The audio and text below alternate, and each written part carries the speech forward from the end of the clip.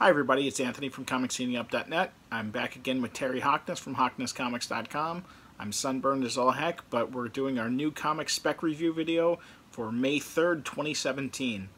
Last week was kind of a quiet week. There was nothing that really popped big, and the news was kind of slow. We did get the proof of concept trailer for the Revival movie that is being optioned, or is being made, I should say. And I thought that looked pretty good. You can see that over here. It's playing on the side. I really thought it was an interesting proof of concept, and I would look forward to that. I know this had been optioned before, and it kind of fell through. The heat of the book went away, but the heat just definitely came back this month. So Terry, do you want to go ahead and get us started this week? As you know, on my website, HocknessComics.com, which is all about comic book history for vintage and new releases and speculating. And I always rank all the new releases and the potential hot speculator books from a 1 to 10. So here you can see, I don't really give any super high ratings this week, so I'll show you kind of my highlighted best odds books. Pestilence from Aftershock Comics is one of my highlights of the week. Not a guaranteed book to heat up, but has a good chance, and it looks amazing. My big book for this week is Pestilence #1. This is a zombie story that takes place in the Middle Ages. It's knights fighting zombies. While it's not necessarily the most inspired sounding story, it's a really good read. This is not for kids. It's violent. There's nudity, lots of violence actually, and this just looks like it's going to be a fantastic book. All the covers for this book are sold out on Midtown, so that's a pretty good sign that if they're disappearing online already, really, you know, many days out from Wednesday's release, that this book could have some heat behind it.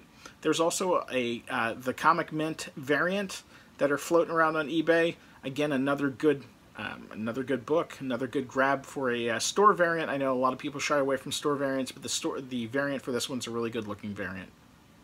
My big pick of the week is Bane Conquest #1. This is a miniseries from DC. Miniseries don't always heat up, but DC's kind of been on a streak where retailers are playing it safe and not over-ordering miniseries.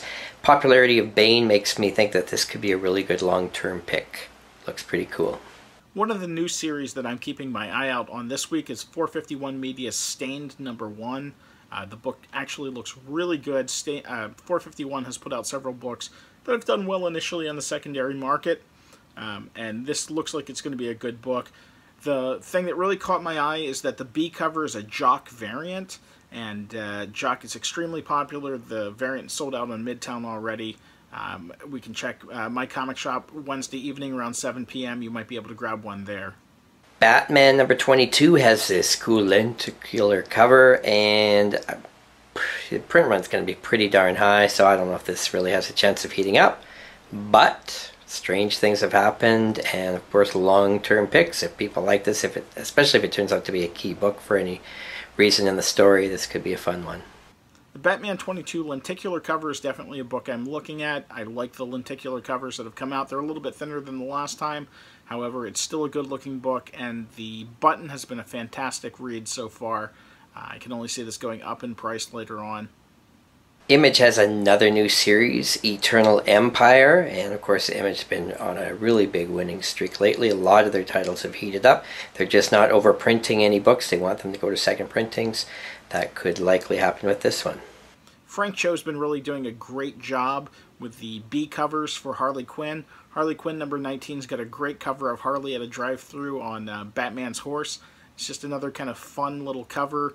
These Harley Quinn Frank Cho books have been disappearing off the shelves anytime I find them. I find the A covers, but I can't seem to find the B covers anywhere. I always grab one in my subscription box, but these have been disappearing off the shelves.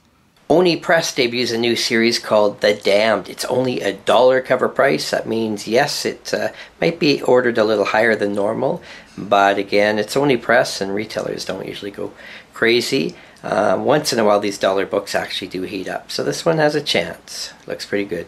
The thing to remember about The Damned is this is not the first time this series has been out. There was a previous 4-issue miniseries, and that's the one that the movie was optioned off. So those books had long ago gone up in price. So a dollar book I'd still take a chance on. However, I would be a little bit cautious. I'm not sure this one's going to go up in value. Probably a better one, in my opinion, would be the 7 to Eternity #1 Image Firsts variant. It's the reprint of Seven to Eternity, which we all know is a great book and has been doing well in the secondary market. I'm going to throw a buck or two on that one.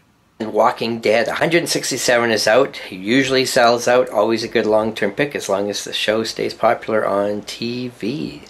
There are several variant covers out this week that look to be good flips if you can find them cheap enough. These have all disappeared off Midtown fairly quick, and there's definitely a market for them. First up is Iron Fist number 3, the Incentive J.G. Jones cover.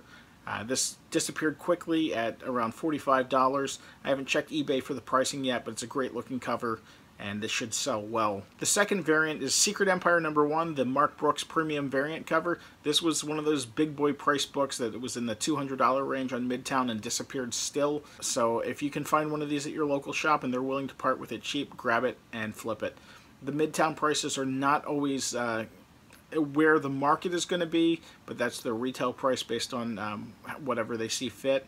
And if somebody's willing to buy it at $200 and some, I'm sure if you can find it cheap enough, you'll be able to make some money off it. Is Secret Empire number 1, the Todd Newak Party Sketch variant. This is another one of those high-priced books on Midtown that disappeared Wednesday when the new books were listed. I mean, this one just flew off the shelf as well. So if you can find it, again, grab it, flip it. While I'm not always crazy about his style, J. Scott Campbell's got a new variant for X-Men Gold number 3. X-Men Gold has been very popular with the fact that there was the hidden messages in the book, which caused some controversy, which caused the first issues to move well and brought attention to the series. Not the kind of attention that Marvel wanted. However, the series is moving and people are buying it. So if you can find the J. Scott Campbell cover, grab it. So anyway, thanks for watching. That's it for us this week. Let us know what you're specking on. If you're watching us on YouTube, give us a like.